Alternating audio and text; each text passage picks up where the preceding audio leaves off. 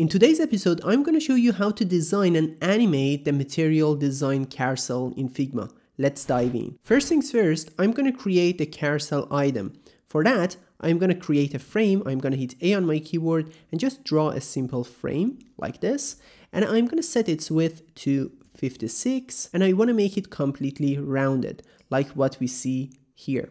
So to do that, we just need to increase the corner radius. I'm going to increase it like this. And I'm going to set its height to 240. All right, this is going to be our carousel item. I'm going to rename it to item. And now I'm going to duplicate this item. And this second item is going to be a little bit larger. So I'm going to increase its width just like this. But here, as you can see, the corners are not looking good. So we need to decrease the corner radius just like this. I'm going to set the corner radius to something like 40. And also for this item, I'm going to set it to 40. Now I'm going to make it a little bit smaller. And now we need the third item. So we need to duplicate this one. And the third item should be even larger. So let's increase its width to something like 270. All right, great. Now I'm going to select these three items and I'm going to add an image to them. So I'm going to run the Unsplash plugin. And I'm just going to hit insert random. There it is. We have these random images. And also we need to have a label for each item, just like what you see here. So let's create a text layer inside this one. I'm going to type title. I'm going to increase the font size to 18. And also let's make it semi-bold, just like this. All right, great. We can also add a dark overlay to this frame, but it's not needed now. I just want to show you how to make it interactive. So let me set the padding to 24 and 24, and I'm going to copy this and paste it inside these two frames as well. Now I'm going to select these three item frames and I'm going to put them inside another auto layout frame. I'm going to hit Shift and A and let's call it carousel. Lovely. Now I'm going to decrease the spacing between these items inside this frame. Let's decrease it to 16. All right, now before we turn this carousel into a component, we need to adjust the resizing option of its child elements. Why? Because in this carousel, we want two items to have a fixed width, and the width of one item should be set to fill container. Why?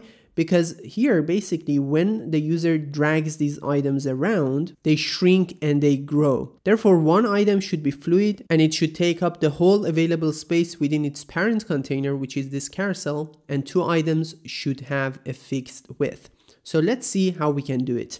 I'm going to select all these items. I'm going to select this carousel, hit enter to select these child items, and just change the resizing option to fill container. Now let's suppose you want these two elements, these two items to have a fixed width, and the width of this one should be adjustable automatically. So I'm going to select this one and just change its resizing option to fixed width and just decrease its width to 56. Now I'm going to select this one and just decrease its width as well, like this. And this item's width is automatically adjusted, and that's exactly what we want. Now we can select this carousel and just turn it into a component and add a variant to it to create a component set, just like this. And I'm going to duplicate it once again. Now it's time to make changes to these two variants. Let's select this item. For this variant, we want this item to have a fluid width and these two items to have a fixed width. Okay, so what I'm going to do is select all of them again. Change the resizing option to fill container like this. Now these two items should have a fixed width, right? So what I'm going to do is select this one and decrease its width to 56, like what we had here in the first variant. And this one should be 168. I'm going to select it and just decrease its width to 168. And now we need to repeat the same thing for the third variant. So for this one, the middle item should have a fluid width and the items around it should have a fixed width. So again, I'm going to select all the items, change the resizing option to fill container. And now I'm going to select this one and set its width to 56, like this. And this one should be 168.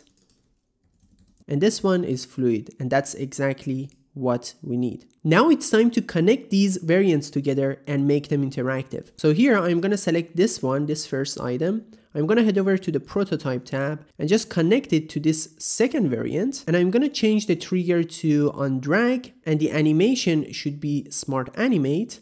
Here I'm going to change the easing method to gentle, and also the duration can be set to 800 milliseconds. Now let's repeat the same thing for all these other items.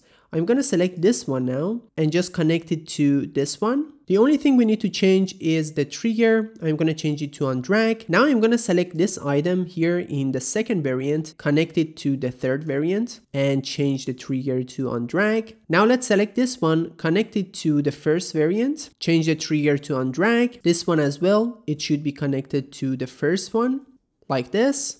Now I'm going to select this one, connect it to the second one, and let's change the trigger to on drag. And I'm going to select this one and connect it to this second one as well, and change the trigger to on drag. Now let's give it a try and see whether it works or not. We just need to create a simple frame like this and head over to the assets tab, and from here just drag and drop this carousel component into this frame. Let's just make our frame a little bit larger and align it to the center. Now I'm going to select this frame and hit play to preview our prototype. All right, let's see whether it works or not. I'm going to drag this one. Nice. But here we have a problem. As you can see, this item doesn't have any interaction, so we need to fix that. It's right here. We just need to select it and connect it to one of these variants. It doesn't matter which one. I'm going to connect it to this one and just change the trigger to on drag. And now let's see whether it works or not. Yes, as you can see, everything works perfectly. It's so smooth. However, there is one little thing we forgot to do. If you take a look at this carousel here, as you can see, these text, these labels fade in and fade out. So let's see how we can achieve that kind of animation. Basically, what we need to do is select a label in the smallest item in each variant and just turn its opacity down to 0. We just need to select this label, turn its opacity down to 0 right here. I'm going to select this label here, turn it down to 0 again, and this one as well. I'm going to turn it down to 0. And now let's preview it once again. All right, as you can see, it works perfectly, but there is another issue here. So here, if we check this first variant, as you can see, this item has an interaction. This one also has an interaction, but this one doesn't have an interaction. Therefore, I'm going to select it and I'm just going to connect it to the second one. Now let's give it a try once again. As you can see, it works very well. Thank you so much for watching this video. If you found it helpful, please hit the like button and subscribe to my channel for more design tutorials. Have a great day and see you soon.